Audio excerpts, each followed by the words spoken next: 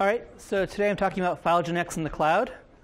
One thing to note, so your instructors are all volunteering to teach you because they want you to learn. So if I'm speaking too quickly, you don't understand, let me know. If there's jargon I use that you don't understand, let me know. Okay? Please interrupt me. This is intended to help you. Okay? So if it's not helping you, stop, and I'll make it help you. Okay?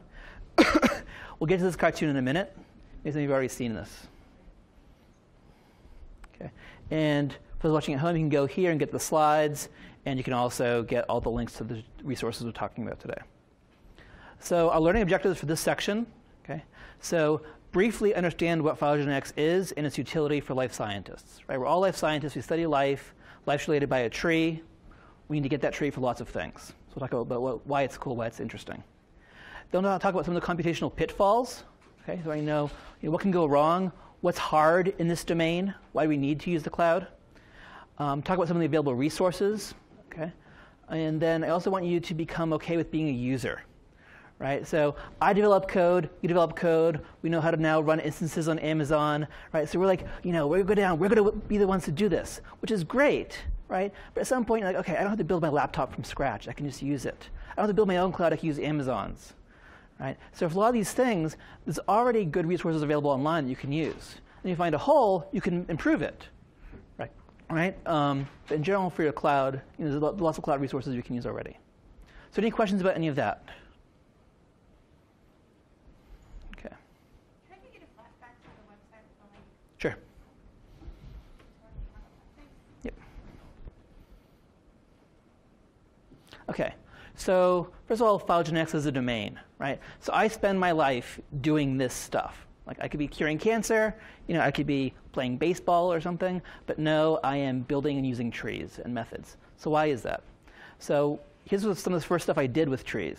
Right? So here is a bark beetle, cute little beetle. Okay? And these make galleries in trees. Okay? The actual physical tree you can cut down, right? With tunnels. And these tunnels become filled with fungus. And the larvae actually eat the fungus. Okay. And the question is, is this sort of farming? How has it evolved? What does it lead to? Okay. So I can do a lot of stuff by going out in nature and looking at this stuff. But if I go and add a little bit of sequence data, I can build a tree and find out much more. Okay. So once I get a tree, so here's my phylogeny of these beetles. Okay, this is just a tiny sample of diversity. Okay. But even so, I can use this to understand lots of things. Okay. So for example, I can plot on what they eat, which kind of trees they're in. So you can see, OK, all these are in conifers. This one is actually eating the fungus, not the conifer. And you can look at how often that has changed over the tree. So this is stuff happening tens of millions of years ago that now we can infer from just this basic data. Okay, I can reconstruct changes on this tree. And so agriculture in these beetles occurred 7 times. So some of these beetles, the females, have little pockets, and they stuff their pockets with hyphae, little bits of fungi. And when they fly a new gallery, they dig a hole, start going, and the fungi can start growing. Okay? It's like bringing a pack of seeds with you in your covered wagon on an Oregon Trail. Right? And so this happened 7 times. The 7 times origin of farming. Right? It was better than humans. Right? We originated farming, 5 times maybe. Okay? We look at diversity. So the beetles that feed on angiosperms are much more diverse than their sister groups that feed on conifers. Right? So the sister group is we have a speciation event, and one group involves conifer feeding, and one group involves angiosperm feeding. It's like a twin study. And you find all these cases, you're much more diverse feeding on conifers. So is it because you have a faster speciation rate when you're more diverse on angiosperms? So is it because you have a faster speciation rate when you're in angiosperms, a lower extinction rate when you're in angiosperms? We can investigate that. We can get at that information using a tree. We can also look at inbreeding. So some of these have sort of regular-looking females, and the males are these weird larval form things that have these giant jaws. And they have a very weird sex ratio. And what it is the males will impregnate their sisters, and then go to the neighboring gallery, fight off their brother, and try to impregnate them too. There's this weird system. We can see, does it correlate with farming? Farming leads to inbreeding. Right? And start thinking about why that strategy might evolve. Okay, so we can get all these questions from just basic natural history and a phylogeny and the right methods. Any questions about that? So because phylogenetics is so cool, here's a plot I made a few years ago. Here we see a number of papers with phylogenetics shooting off, okay, and actually phylogen star. Okay, so it's growing through time. We also see the overlap in fields. So at first, phylogenetics starts off as a pimple in the side of evolution, right? Look in the journals, and it's becoming much more common across ecology and evolution. Okay, so it's a big growing field.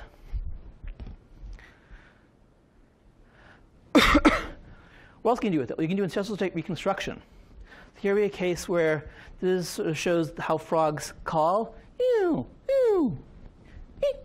Okay, different frog calls, and we can reconstruct that down the tree, and then figure out, what did this long ago extinct frog sound like, and then play it back to current frogs.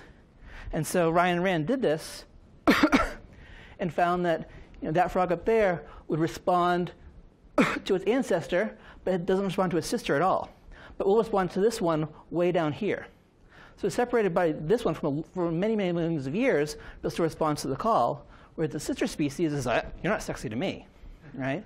Which could be some sort of character displacement, right? If you mate with your sister species, maybe you have some weird genetic issues, so you have being selected against this interbreeding, right? You can figure out how this happens, actually reconstruct extinct calls using phylogenies. If you care about molecular evolution, right? So H5N1 bird flu, what made it become a pandemic? Well, we can look at the reconstruction of it and find out which residues changed. Also figure out where it came from. Did it come from Hong Kong? Did it come from Taiwan? Right? We can reconstruct this with a tree. We look at things like genome size in dinosaurs, right? Which includes birds, right? And so we can do a phylogeny that includes modern organisms, some modern birds, and extinct dinosaurs, and figure out did dinosaurs evolve a small genome size before they could fly or after they could fly. You find that many things that fly have tiny genomes.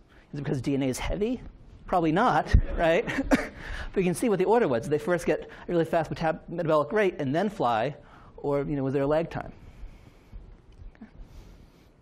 We can get diversity. So, birds are a very diverse group, right? Wonderful radiation of birds. Well, actually, there's only some birds. So here we have a tree that looks at rates of evolution of different clades, and find that not all birds are fast. Actually, just neoaves are fast. One subset of birds. Right. So now we can start saying, okay, what about them lets them evolve faster? Because you perch on branches, now you can have a faster speciation rate? We don't know. So it's something that you can investigate. These are all things you can do with trees. Because no matter what kind of life scientist you are, you can use these in some way.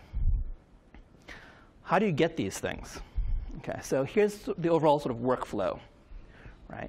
So you get sequence data, you build a tree, you calibrate a tree to time, you look at the tree. Okay, I met many people who go through the whole workflow and never actually look at their data. So I had a postdoc who worked for a year on a project and never actually looked to see if his data was aligned properly. And finding these really cool, weird results. Like, yes, it's because it's all misaligned. And aligned it, all went away. Okay, look at your data. Look at your trees. Now, some people just like the tree, just like to know, fungi are more closely related to us than they are to plants. That's cool. That's what you get from a tree. But you also use data, other cool data, to look at things like those bark beetle examples or dinosaur genome size. Let's talk about how to get those data sets using cloud information. And finally, we'll try to answer a question, right? So the goal of this is to do science. So we have a question about, how did bark beetles evolve inbreeding, right? And we use all this stuff just to answer that question. Are there any questions about the workflow or anything so far? Okay. If there's any questions coming on Twitter, let me know too. Hi, Mom. Okay. So first, getting sequence data. So what do you do to get sequence data? Yes, exactly. So you go to GenBank, right? You can also generate yourself in-house. And so GenBank only has like 10% of all described species are in GenBank. So it's a pretty huge proportion of species, but the one that you care about is not going to be in there, right? You have to go out to the forest and cut through the jungle and get it and take off its DNA, take its DNA and sequence it. But a lot of it's already in GenBank, okay?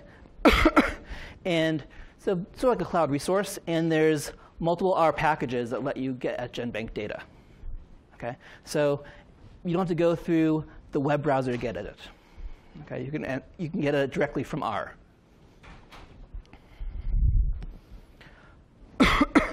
And actually, lots of online data sources have APIs, right, programming interfaces. And there's many R packages now to get at those data sets.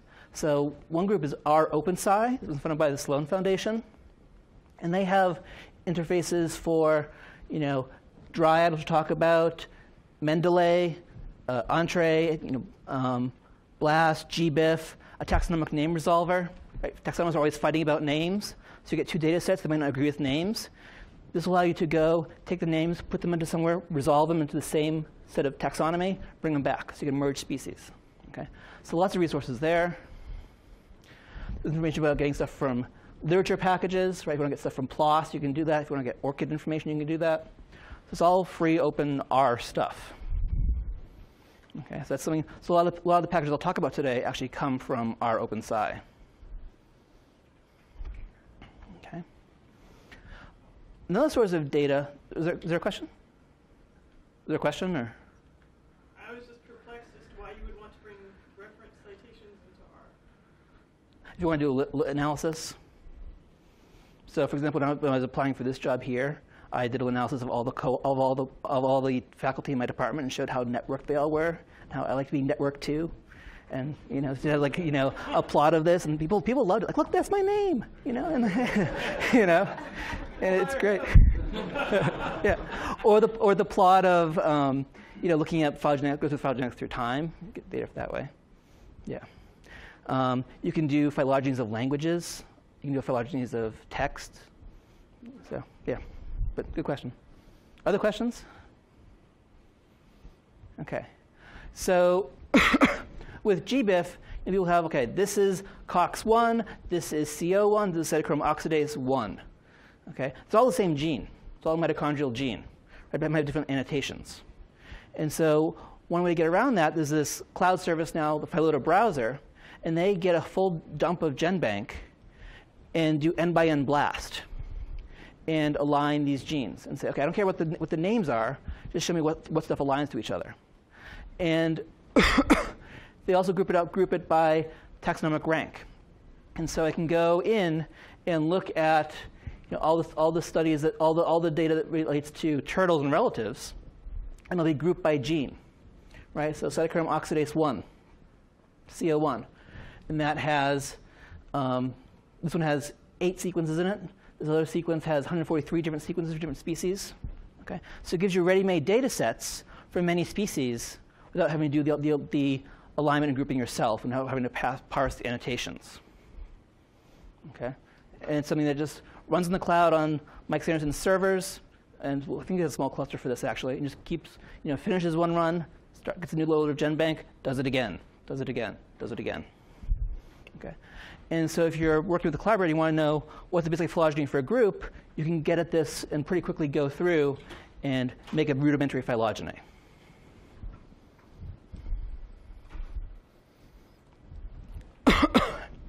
Once you have your data, you can want to build a tree. Right? So just build a tree. It's not a big deal. Right? Well, tree space is big. Okay? So this is a log scale. And this plot's not from R, it's from Keynote, I'm sorry. But the data from R.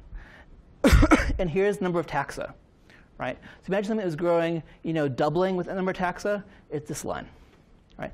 Increasing tenfold is this purple line. The number of possible trees is this line, this red line. Okay? It's going up double factorially, okay? Which means that, for just, 50 trees, there are more possible tree topologies than there are atoms in the universe for just 50 taxa. So I have a tree of 50 taxa, right?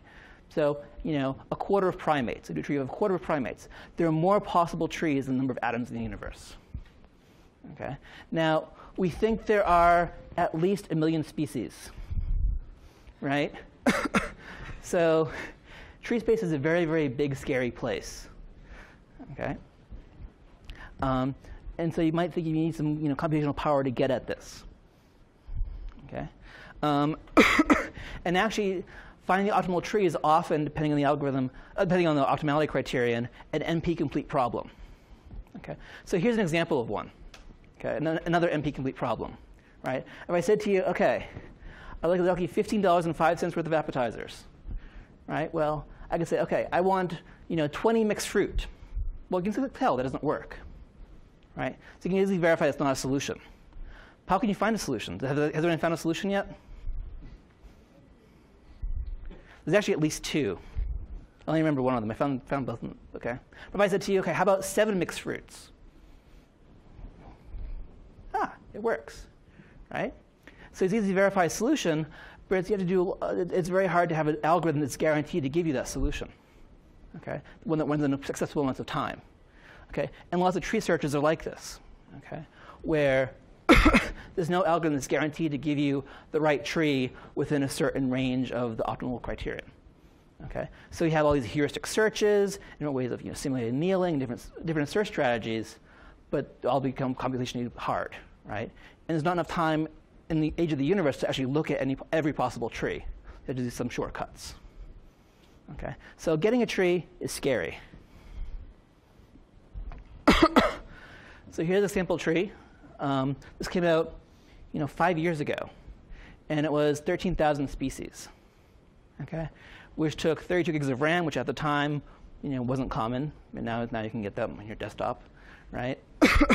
But that's just 13,533 species. And imagine that search space is basically the size of the campus here. Right? Here's the campus here, mostly athletics, a little few classrooms. Right? And it's like finding a rubber duck somewhere on campus. That's a search space for 13,533 species. Imagine I add 2 species. Right? How big would the search space get?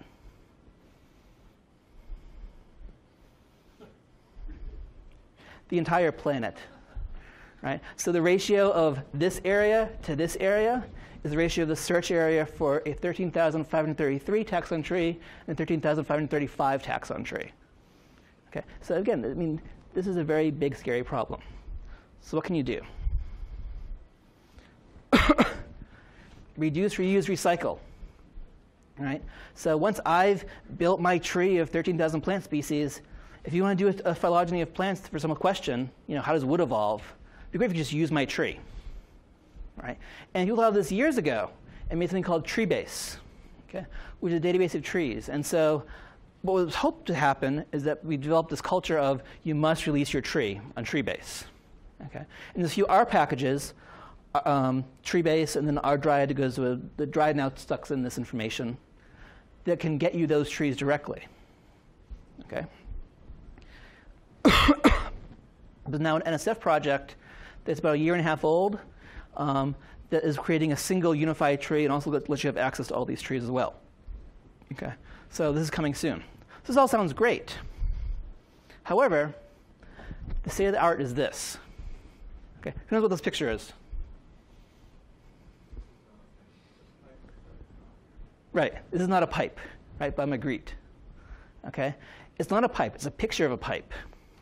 Okay, and in the world of trees, 96% of trees are pictures of trees in the literature. Only 4% are actually made in a reusable way.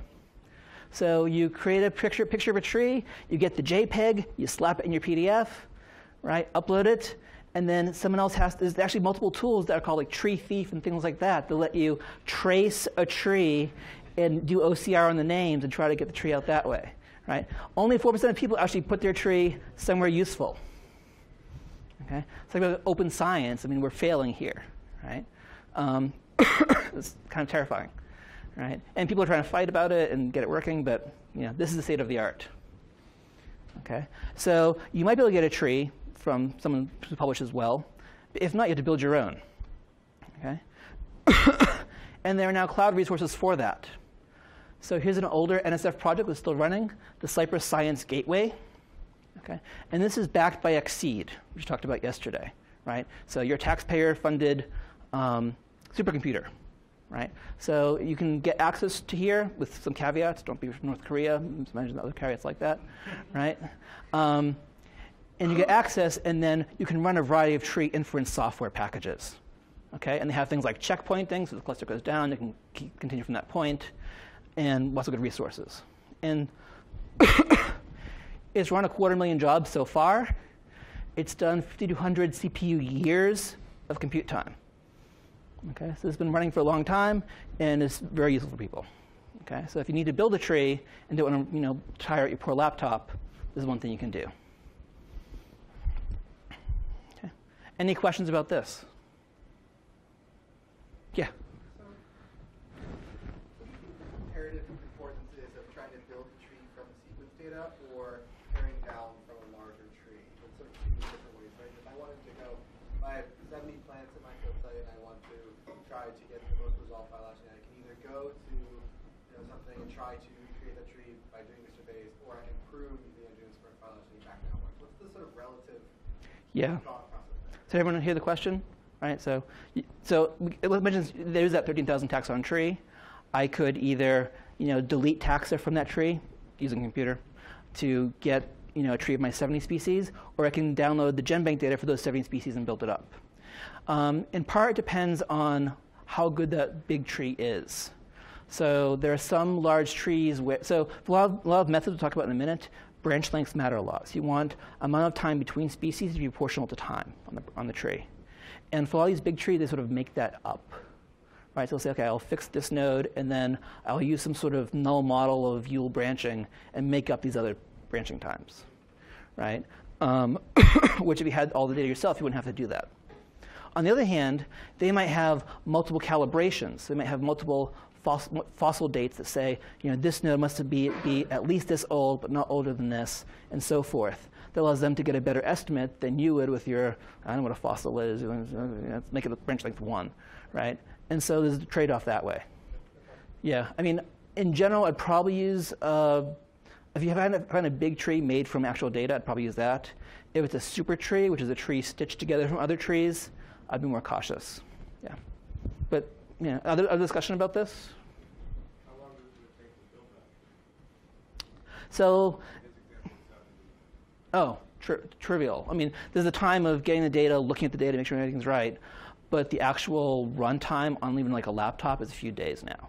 So even though it's an NP-complete problem, a lot of people have spent a lot of time with getting the heuristics to work really well, making the calculation work very, very efficiently.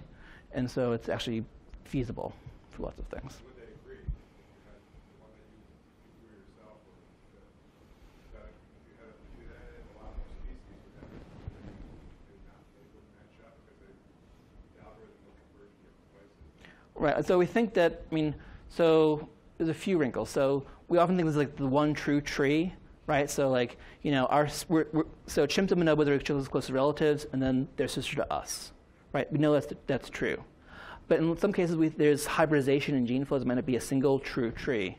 So you might disagree for that reason. So you have a tree based on mitochondria, which has a different history than the nuclear tree. There's also other issues with if rates change over time, methods perform badly in certain ways. And so what sometimes people do is what's called breaking up long branches. If you have a branch that has a long time without species coming off of it, if you can find species that branch at that point, you can help infer multiple changes better. And so it's possible that the large tree would do better at that sort of resolution. So there's fights. There's also fights about statistical approach, right? Bayesian versus distance versus likelihood versus parsimony. And people have fought and almost died over these things. Yeah. Yeah. Uh-huh.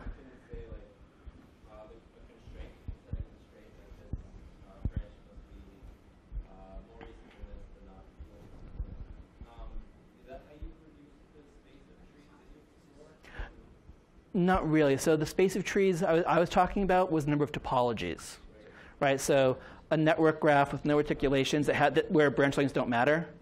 But what those things do, that with the calibrations, that's all about getting the branch lengths right. So what people sometimes do is do it as a two-step process. First, get the topology with initial branch lengths, and then stretch the tree such that it becomes a clock-like tree based on those calibrations. But you can also do it jointly. in which case the calibrations might actually help inform the tree structure.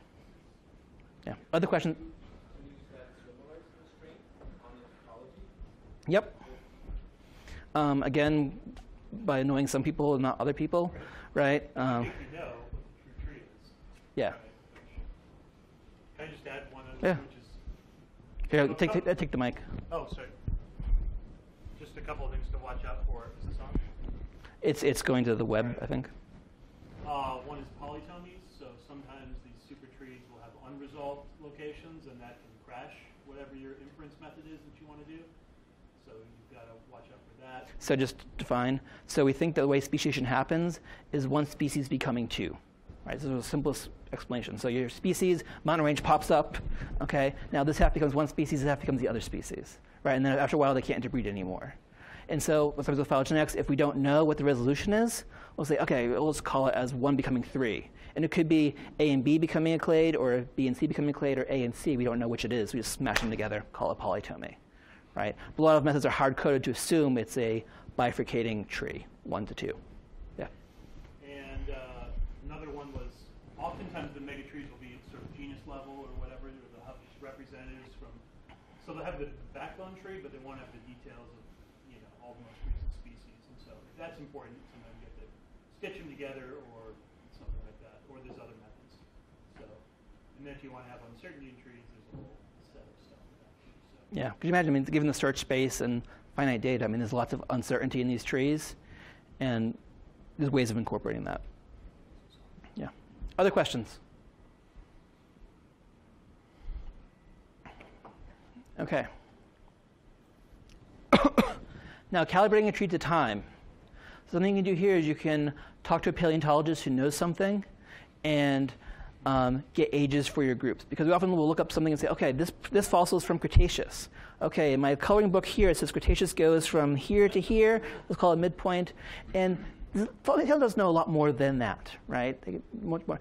But they also know that there's significant uncertainty, too. So you talk to a paleontologist that can say, okay, this goes here, and with this range. Okay. Oftentimes, putting the fossil on the tree is hard, right? I found a beetle. Where does the beetle go on the tree of insects? Is it within the clade of extant beetles? Is it sister to extant beetles? Okay, so there's issues like that. So dating a tree can be hard. One thing you could possibly do, this should have been an animation, is this thing called time tree, which they've gone out and gotten, I think it's 2,700 different calibrated trees. Okay, and put them all into one database. And so they can enter in, dog and cat, and it'll tell you across all these trees when the dog and cat diverge. Okay, so you get all this information from other studies that presumably were well done and get some uncertainty in that.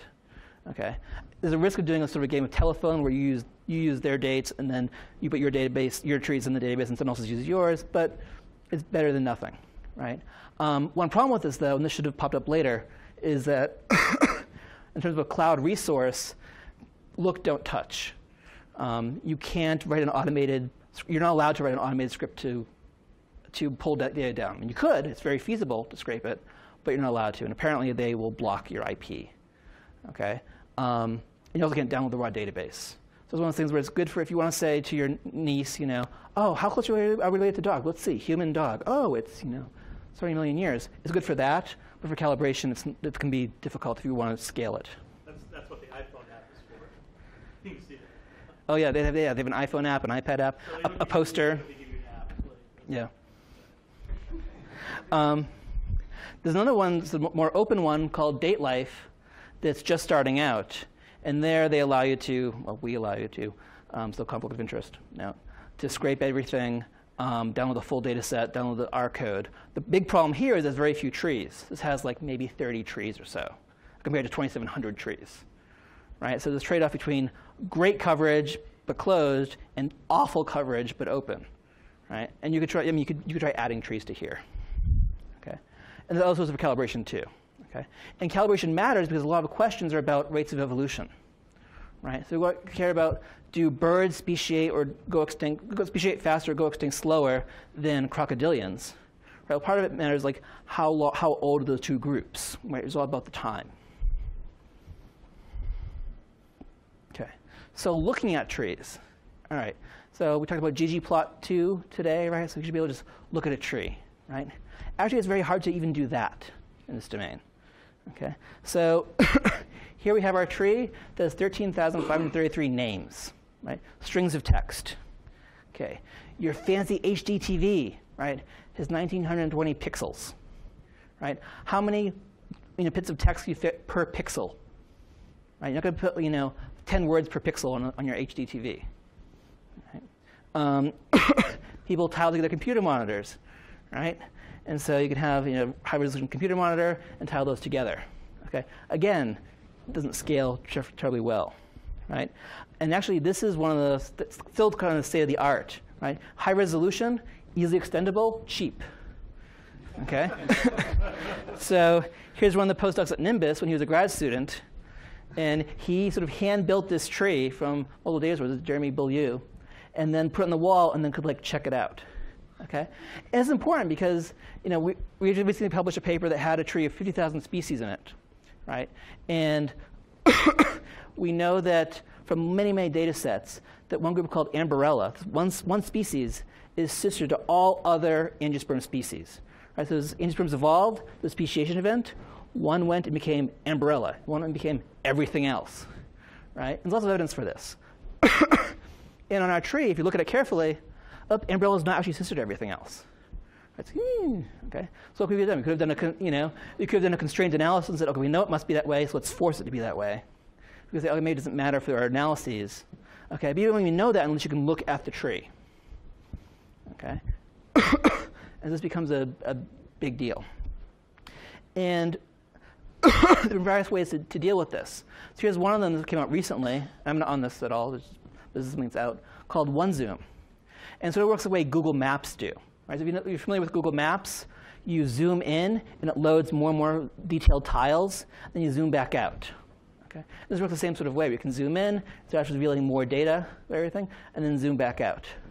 And there are a lot of now tree viewers like this that sort of dynamically scale and compress.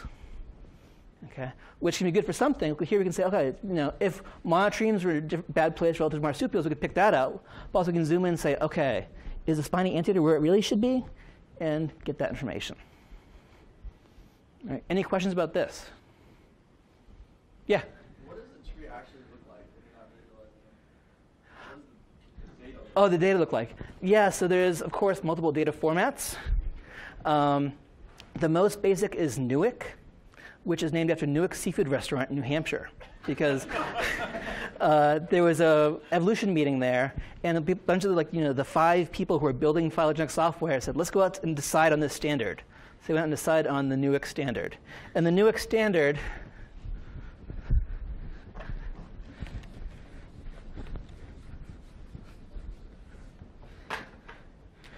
is just a series of, so a tree like this, bonobo, chimp, human, gorilla, right? One way of looking at it is as a series of nestings, right? So you can think of it looking at it from above, and I have bonobo, chimp, and then bonobo, chimp, human, and then bonobo, chimp, human, gorilla, right? And all Newick standard is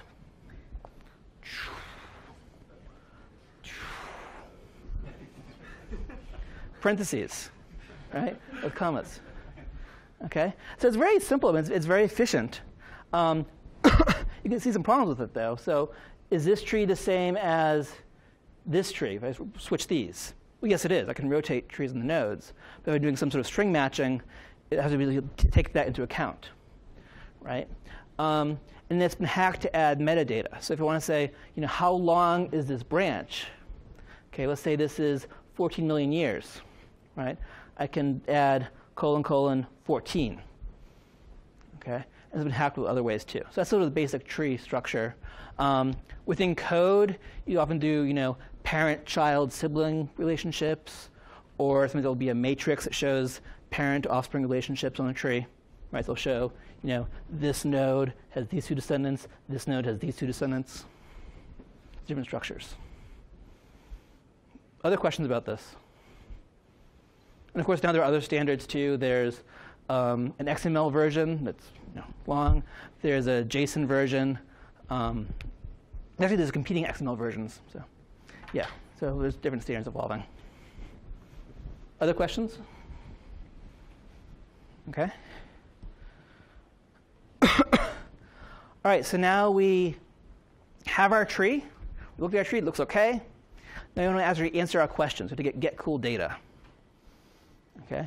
And it's a wonderful time now, because at one point you have to go out and, if you want to figure out where plants are, you have to go out and look at each plant, or go to the herbarium, look at the sheet, and say, OK, you are in,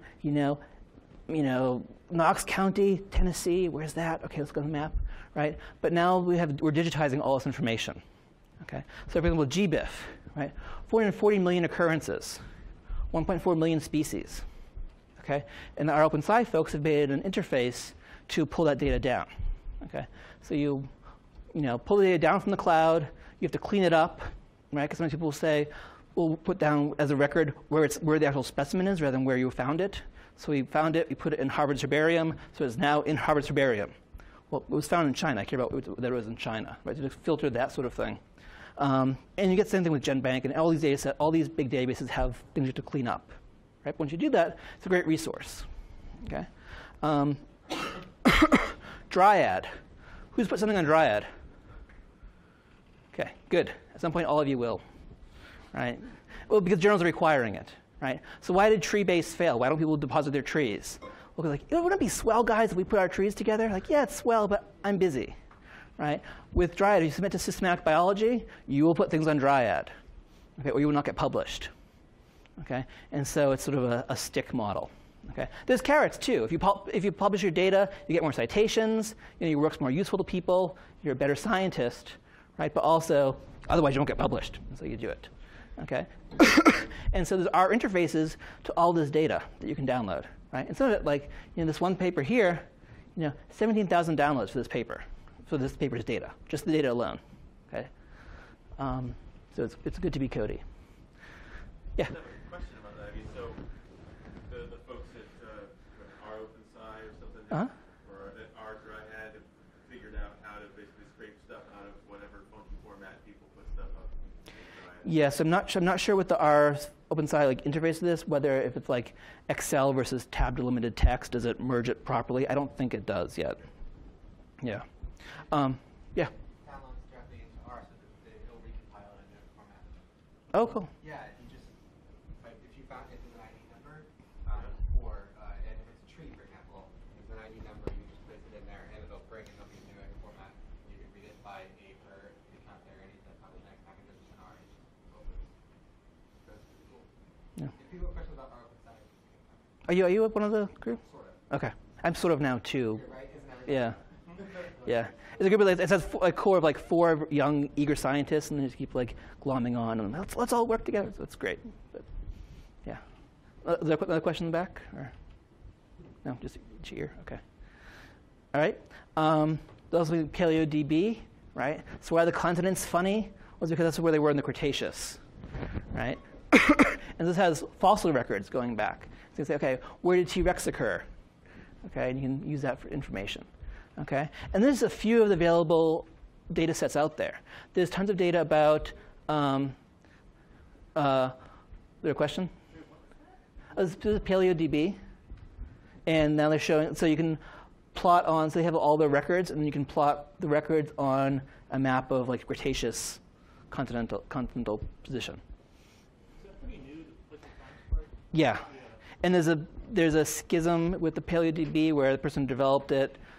There was a fork, and there's competing groups now, and yeah, it's messy, and people fight over data because data is hard to get, right? But for us, data is easy to get now, and we can go and just download it using our little R scripts. Okay, do make sure you give credit to those who went out in the field and chopped down a tree and measured its diameter, right, while being bitten by mosquitoes. But for us, we can get these huge data sets now. Okay, and the data sets about from information about where plants live, we can figure out information about their elevation or rainfall they're exposed to, other animals in the environment. Okay, so there's lots and lots of data. There's data about genome size, plant seed size, litter size in mammals. All these data sets are available. Okay, you just have to go and get them. And there's more and more of a trend of publishing them to the to online, and then we can incorporate them into our workflows in R. Any questions about data sources? Okay. And finally, we can now answer our question finally. Right? So we have our tree, we have our cool data. Now we can put them together into a cool method and answer a question. What did long-extinct frogs sound like? Did dinosaurs have small genomes? Okay. And so in R, there's actually a task view. So who's seen a task view before? Okay, about half of you. Okay, so a task view is a curated set of packages in R. That can be, for example, all the packages that deal with high-performance computing. We talked about that yesterday. As you want to say, okay, I want to put things on a cluster or something. What do I do? What's out there? And so you can try Googling CRAN, like R HPC. It won't work. But if you go to a task view, you can see what someone in the field has organized as, here's all the methods, here's a little description about them. If you want to install them all at once, all the packages, you can.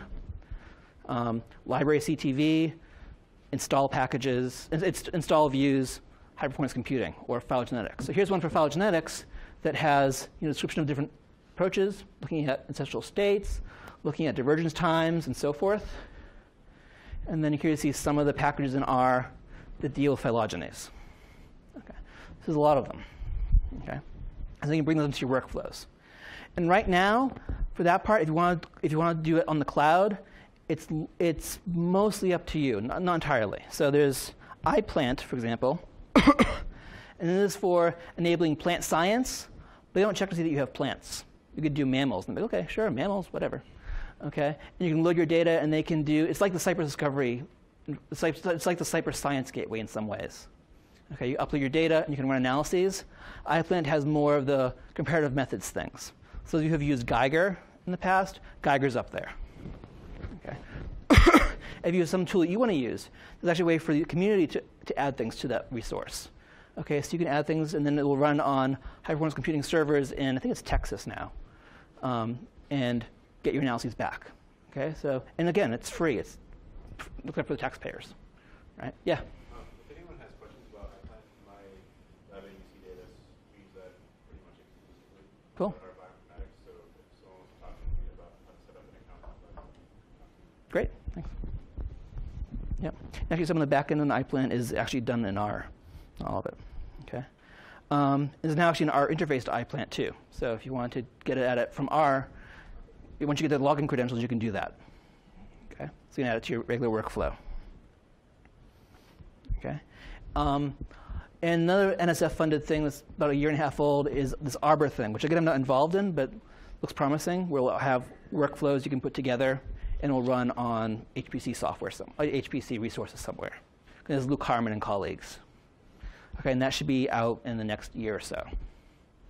Okay, so that's some of the existing packages for answering questions in R. For a lot of it, though, it still makes sense that you do it on your own hardware or put it on Amazon or something like that and use the basic packages. Okay. One caveat about the comparative methods packages. So we talked about how, for tree inference, we're good at minimizing speed, at maximizing speed, at doing likelihood calculations efficiently, not having too much memory. Okay. For the comparative methods stuff, like figuring out the ancestral state, that's written by biologists like me, right? Who often are just sort of trying to get their method into a package and get it out and publish it. Okay. It's not well optimized. It hasn't been R-profed at all. Okay. It might not even been tested at all. It might not even work properly. So for a while, one of the big packages is Geiger, which is great and useful, right? Its example file, for one of its analyses, you actually get the wrong. You actually get an estimate of a value that was not the MLE. Okay, because they have these fixed hard limits. If you just change the limits, you can actually find the MLE. The MLE was like 22, but you're going to get there because it's hard-coded 20 limit. Another program called APE would give you negative rate estimates. What's the rate of going from A to C? -5. What? Which is something now that's been fixed, but you get that sort of thing a lot in these packages. And so something worth considering, it should be an easy search, but oftentimes it doesn't work well. So you have to, as a user, be careful and cautious. Yeah? We've been talking about places where you can get data.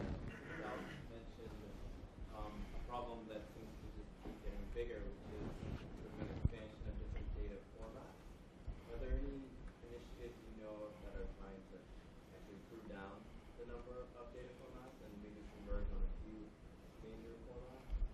So for the tree formats, there's been some stuff, but in the data in general, yeah. Not that I know of. Anyone else know of any potential attempt to standardize formats? What's the saying? The great thing about standards is everybody has one. That's how it is. Yeah. There's some good conversion programs for certain things. So that's crucial to know about. So what's the read seek is the one for sequences. Yeah. Yeah. Yes, so there's actually a task view that lists all the interfaces from R to all these resources, with not just the R OpenSci people, but just anyone in general. So you can look at that.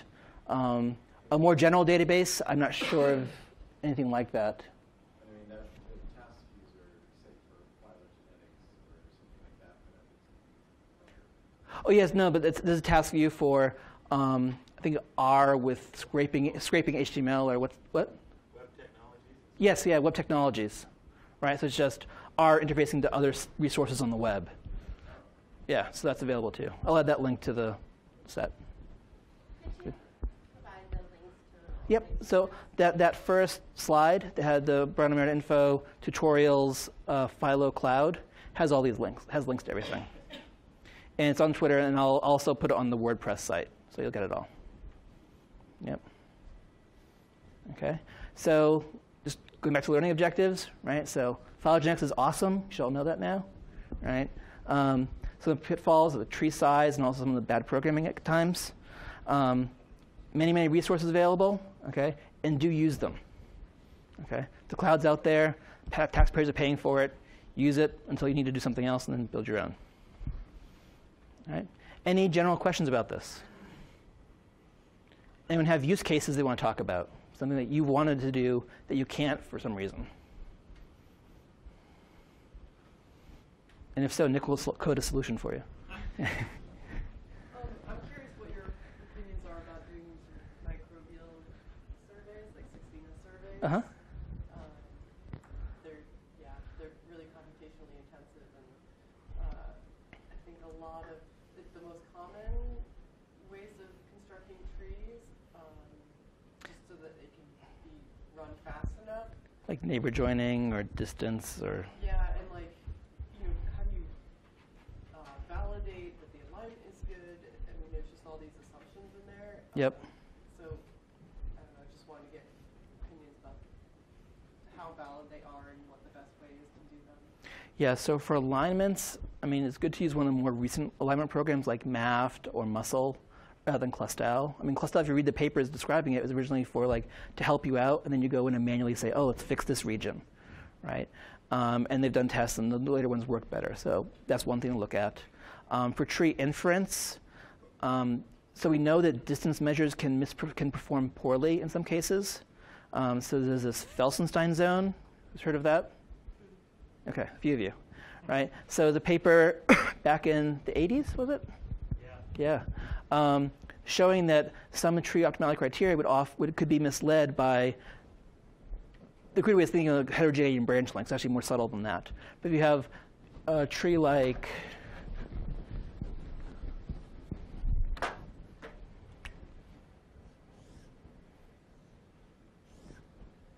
that, where branch length is proportional to the amount of change, and it could be mistakenly reconstructed as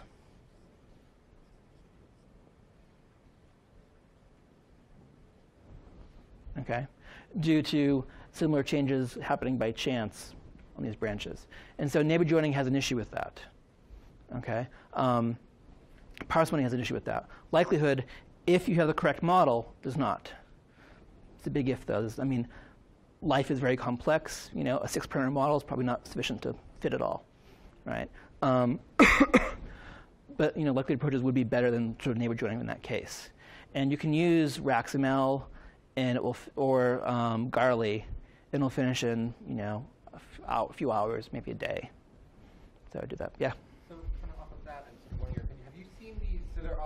So for mycologists, there are these programs that you can try to enter the names of taxa, and it'll query NCBI. Through Annie Purvis's lab has one called, I think it's called Phylogenerator. Okay, I don't know that one. It's kind of amazing. So I'm wondering, but it's one of those things I feel like it's too good to be true. Have you seen these kind of workflows where basically all the Perl is happening sort of behind the box?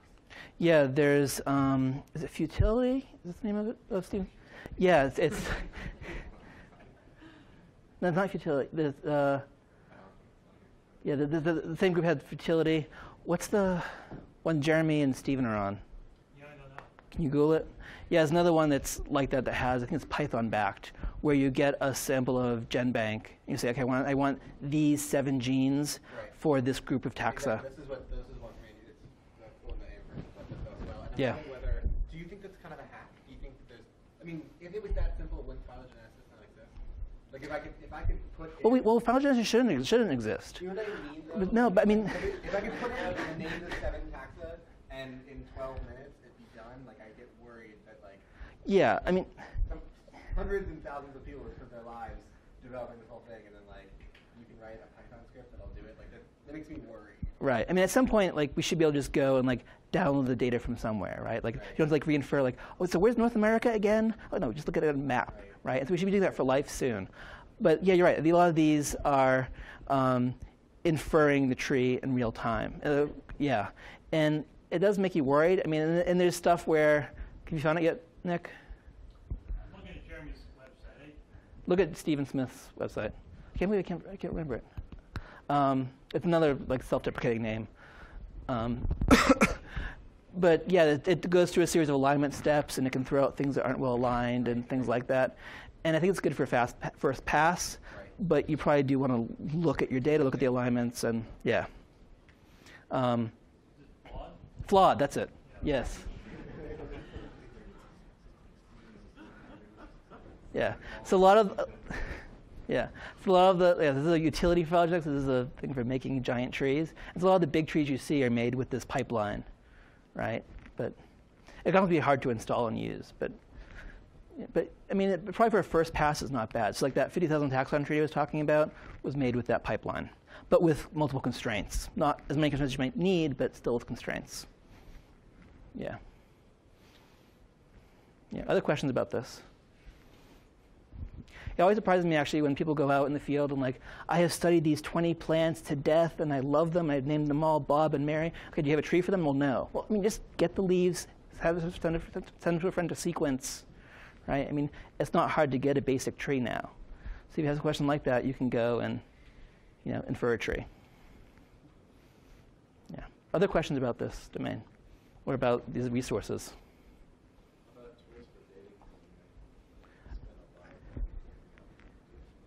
Dating? Data cleaning. Oh, data cleaning. Yeah.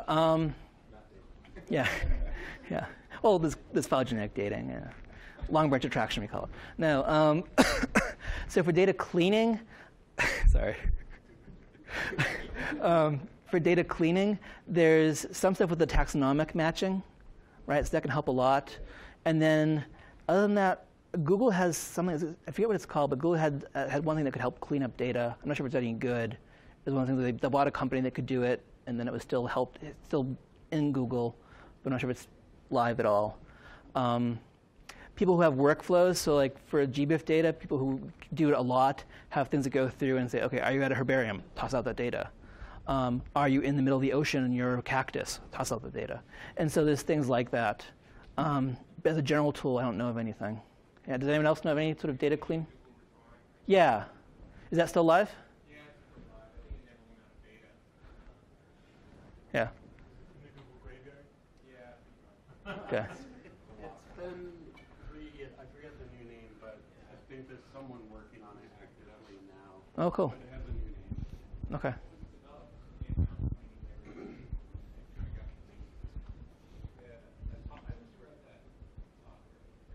Yeah, it was. Yeah. Open Refine. Open Refine. Has it been open sourced? Free open source powerful tool for working with messy data. Good. So I'm making R front end. Okay, so that could be good to look at.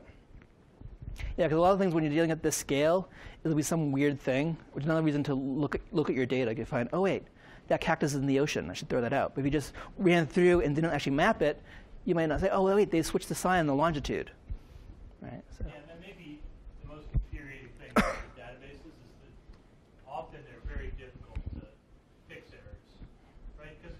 one person sees that and fixes it and done, right? Yeah. Or at least flags it so that people can auto-delete the problematic records. But for God knows what reason, it seems impossible to do this. Even in GenBank, Yep. it's up to the original authors to fix things. And I don't know. If you could wave a magic wand, it would be a better way, but it's not hard. So you really got to be careful. And almost everything has some level of error. So you have to geography data, gene data, names especially. Yep. Identifying orthologs versus paralogs. And you could Contamination. get a result that seems really, amazing and different than what's previously published. You should really triple check it because you could have just screwed something up. Yeah. Or it's a science paper. It could be both. That does happen. Did you say there was a tool that served as a taxonomic name resolution server? Yes, so there's TaxEyes, which is our open sci thing. iPlant has one that's just for plants. There's actually also another one called Taxosaurus that came out of a Phylogenetic working group, a hackathon thing, that queries multiple name resolvers, and you can pick which one you want. Or some talk about having it so it picks the one for you. Okay, and some can do things like if you do Rosa Rugosu rather than Rugosa, it'll say, "Oh, it's name spelled wrong." Okay, let's change that. Some there's also issues with like people changing genera. So Anolis, who's sort of Anolis lizards, right? The big radiation. Well, someone came through and split them into 8 genera, right? And the way taxonomy works, that's valid, but so is having them in one genus. And so depending on which camp you fall in, you have 8 genera of them and you split them up, or 1. So if you're looking at records of hosts of which plants they're on, you might not know it's the same thing, right? But these name resolvers can figure that out sometimes. Yeah. Good. Other questions about this?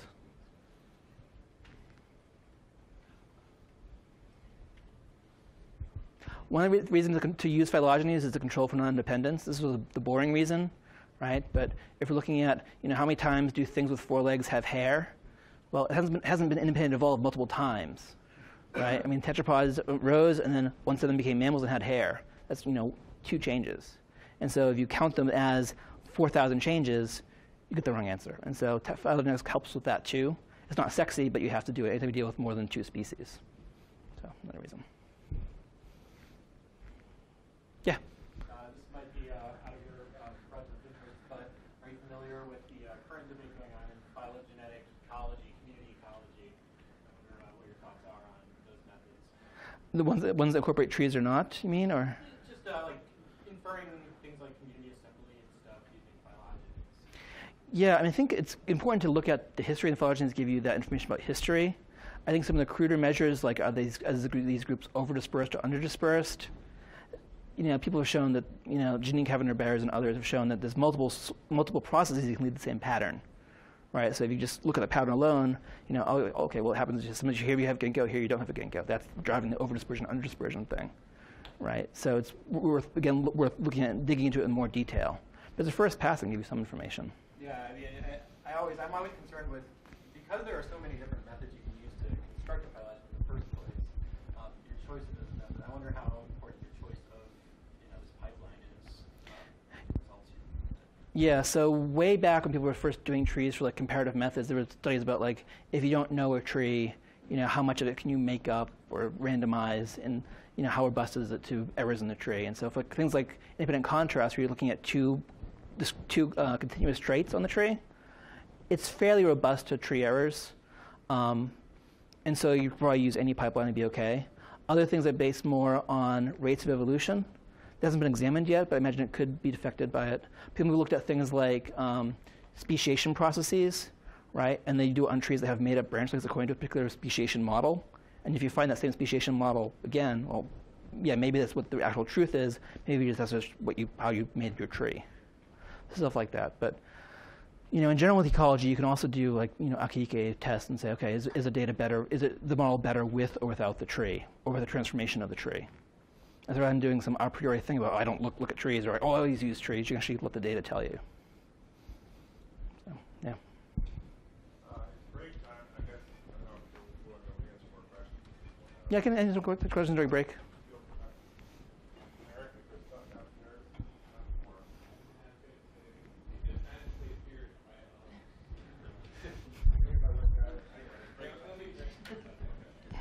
right, thank you all.